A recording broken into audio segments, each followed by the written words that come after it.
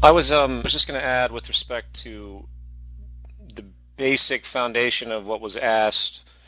It's really a psychological issue when it comes to what the movement is. What the movement is a encompassing entity of a train of thought, and this is really a very advanced way to look at any kind of social organization, more advanced than, say, the way people look at the Venus Project, because the Venus Project operates, say, as an institution, it's self-referencing.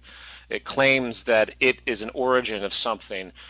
What makes the Zeitgeist movement unique, which is why I use the language I do these days more than ever, is that it really isn't anything but a way to reference a train of thought.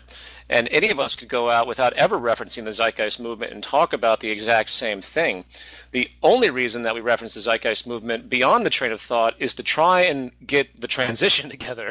That's really the only point of the movement, hence the name movement. But let's not confuse the train of thought with the movement or create the identification with the movement on that level. I mean, it's a little paradoxical, but I hope that makes sense. And that's the first thing I tell people when, like, oh, the Zeitgeist movement, they try to project into it as some entity. I'm like, listen, this is just a train of thought. You can call it whatever you like. It doesn't matter what you call it, because the train of thought doesn't change. And that's what's so amazing about what we're doing, and where I think, again, not to criticize the Venus Project, but where they're seriously lacking is they're not promoting the train of thought. They're promoting the entity. And that bothers me more and more that I think about it. But anyway, that's for another conversation. So if you can get that across to people, they'll be much more open to not identify with the Zeitgeist movement per se, or I'm a member of the Zeitgeist movement, but to just say, well, I appreciate the idea of scientific efficiency. I see how the political system and the economic system are completely outdated. I see how it's an anti-economy. I see how the rationale of our entire social infrastructure is absolutely anathema to what true sustainability is. If you can just get those seeds planted, then you're way ahead of the game than just, say, referencing the Zeitgeist movement or the Venus Project. It's almost always detrimental when you jump to that level.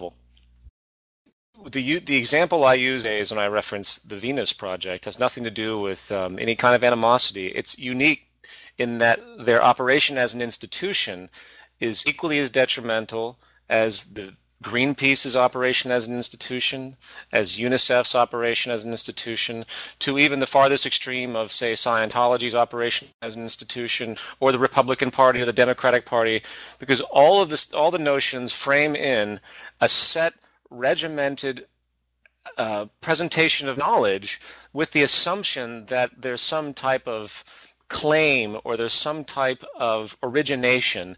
And while that might be directly true or not, which it never is, obviously, but whether the United Nations as an institution claims ownership of something or just presents new ideas, it's still framed within that context. And that's the paradox I'm bringing up. So I'm not going to go on that defense. I'm just basically saying that I'm not actually referencing anything with respect to the Venus Project. It's more of a definition of what institutions are and how we should really try to avoid that stigma by sticking to the train of thought more than anything else.